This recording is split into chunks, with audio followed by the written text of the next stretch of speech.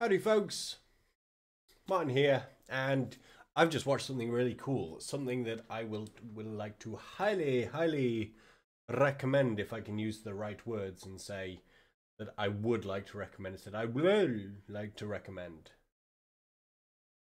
That's the plan. And I can't even remember how it came up. I generally can't even remember how I found it, but it's very cool, surrounding mental health, but more specifically men's mental health. Because when it comes to men, we know that men struggle opening up face to face with other men. We know that's a problem. We know that's a danger.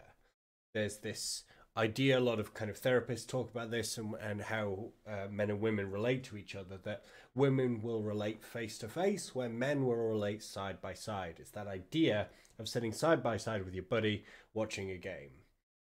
So often we don't look at each other's eyes and express and be vulnerable about what might be going on. Socialized differently that way. But there are certain circumstances where this dynamic changes.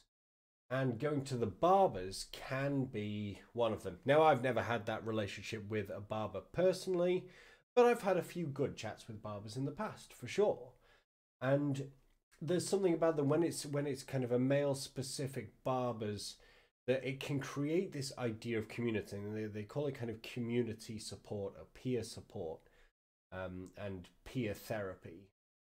And the idea that, you know, barbers just, you know, they open up conversation all day, every day.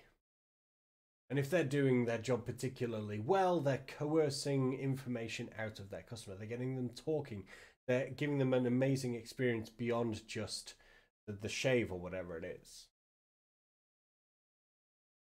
So I heard about this guy called Tom Chapman and the Lions Barber Collective, and a charity that he started. And now he lost a good friend of his, potentially one of his best friends, to suicide.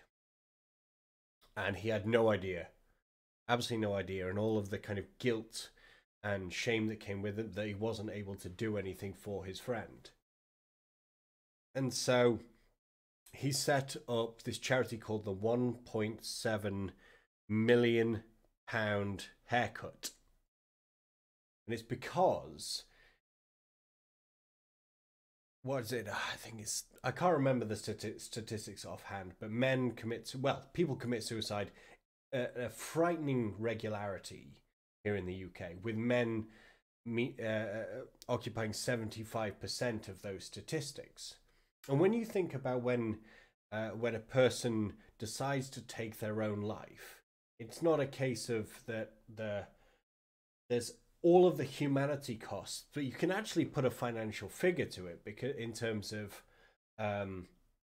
like the calling out of police, the investigations that go into it, the looking into kind of how it happened, you know, what are the dangers, is it, you know, you actually have to do an investigation.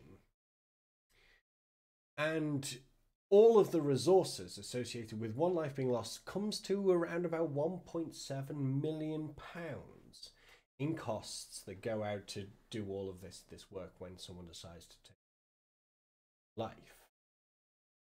So his idea is a preventative one to give barbers the ability to see and to educate danger areas, right? To be able to kind of like coach and stop it at source. Those opportunities where they can convince men to be vulnerable and spot those danger signs, those warning signs that something might happen, to preempt that.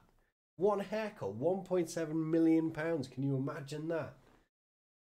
Anyway, this is a brilliant documentary. It's about 45 minutes long, and it's proper good. If you've got Amazon Prime, I believe it's completely for free. I watched it for free today. I've got Prime, so I'm assuming it's the same.